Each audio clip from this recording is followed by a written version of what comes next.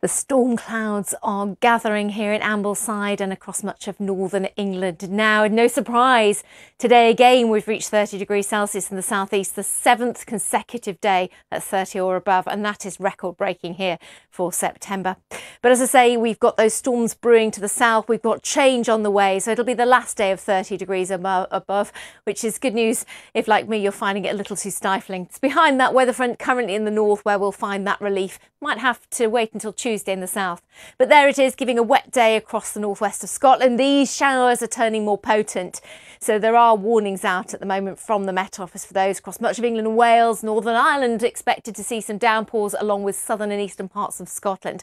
And we're talking torrential downpours. But in between, still some sunshine as well. But probably a lot more cloud than we've been used to, but still enough to have allowed those temperatures to climb locally into the low 30s, generally a couple of degrees down, but it's still humid out there, really muggy for most parts. And that continues overnight, as do those thunderstorms, which could lead to sudden flash flooding. The warning details are on the website, but frequent lightning around those storms, which, as I say, will continue through the evening and overnight, eventually easing in the south and eventually through Scotland, moving into the North Sea. But our weather front is still with us, so some wetter weather overnight into Scotland, Northern Ireland, murky as well.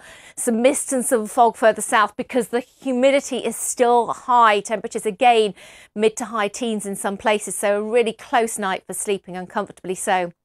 Mist and fog in the morning, a little bit slow to clear. Then we've got our weather front, which might well weaken, but we'll see some showers and thunderstorms triggered ahead of that, potentially not as widespread as today, and it brightens and freshens notably behind that weather front.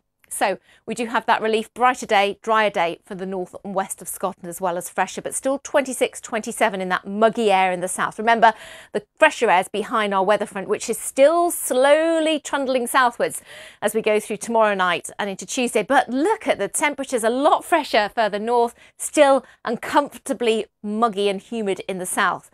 Eventually, it looks as if that weather front will move its way southwards during Tuesday into southern and eastern areas. Much drier, brighter, much fresher for northern England as well by that stage, and Wales.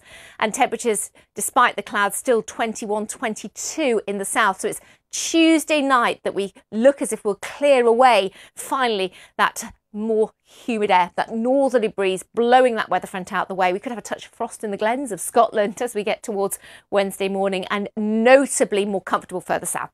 So that's the big change. Otherwise, Wednesday looks like a fairly dry and bright day. It's not really a washout this week, but we do have more rain pushing in later in the day. But for most, still very pleasant high teens, low 20s. Such is the strength of the September sunshine. But then through Wednesday night and into Thursday, not just rain, but some stronger winds as well. We haven't had that for a while either, pushing across much of the UK, but probably not reaching southern and eastern areas and clearing away further north. So again, we could see 22, possibly not 23 in southern and eastern areas. Still that fresher weather further north. Of course, it won't be as humid. And then come Friday, it might be that we see another pulse of rain invigorated on that weather front. But the devil's in the detail for the week ahead. Either way, change is on the cards.